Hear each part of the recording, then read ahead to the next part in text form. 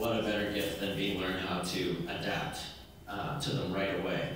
And apply them. At first it was physical obstacles, but then there's always going to be other obstacles in life in every area, and they're always going to be there. And it's just a matter of how we deal with them and looking at them instead of things blocking us or obstructing us as things that we can overcome to help us learn and help us grow.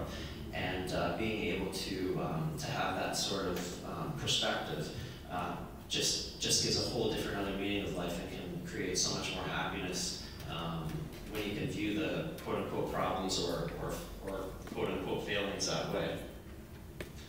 And that's why it's so important for us to acknowledge the heroes in our communities, especially the youth. It's the people like that are the real heroes, and they're going to be the next generation making the difference, and we're doing what we can right now. So something like creating a wheelchair division of the Blue Nose Marathon that allows all of the local kids with disabilities the chance to see, like I saw Jeff Adams, and other people will see the athletes competing here this weekend, and the possibilities that are out there, and why that's so important for the communities to do. So I'm very thankful and grateful for that. And that starts all the way back with James McGregor Stewart, what he did in terms of walking around with a crutch, being told he's not allowed to have this position or that work.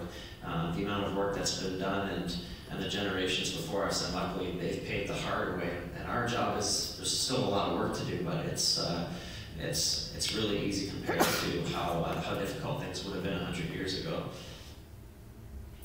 So in all of this, I guess the most important thing is that I found is in all of this is passion and purpose that we're trying to find for ourselves, is identifying what is it that we can give, and that really is what I was blessed and found with wheelchair racing. As equal as I love sports and competing, the other half of the reason why I started wheelchair racing was I realized it was an opportunity that if I did well, I would have a platform to be able to share the messages and be able to play a role in working together, because it's never just one, it's a bunch of people together, and there's a nice, I don't know if you've heard this sort of analogy before, but all of us have one light, and we get so wrapped up in fear.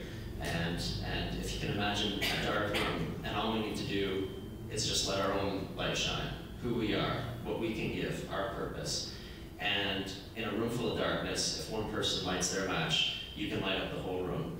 And if we realize that if we work together, it's not just one person, it's a whole bunch, we're going to do a lot more together. And you guys have done so much here to make this Blue Nose Marathon happen. So thank you for doing that and allowing me to be a part of it. And we have lots of great athletes here that are going to pave the way for the next generations and be the great examples.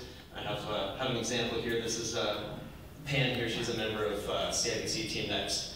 If you can find her, where's Waldo, where's Pan? Which I'm happy to be a mentor and a part of. So we've got lots of people in the community doing lots of great things, so utilize them as much as you can. And I was just going to finish on this picture.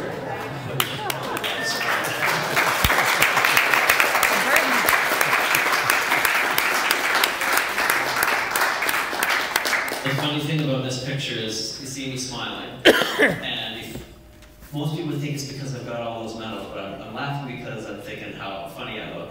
I have a necklace, and then people are, loving it, taking pictures. But you don't get the medals for the quote-unquote failures, the races that you don't win. But the ones that you don't win, those are the ones where you learn the most. You learn more from not winning, from not doing well, than you do from winning the medals. And that just goes to show it's so much more about the process. And that's what's really important than the goals, because the goals are going to come and go. When I won the Boston Marathon, I got over that in 3 weeks. And when I lost the London Paralympics, I got over that in 3 weeks, because it's done and it's on to the next thing. So if I can leave anything with you, it's enjoy this process, enjoy the marathon today, and enjoy the fun and bringing this event back for the next couple of years, and hopefully in perpetuity. So thank you very much for having me.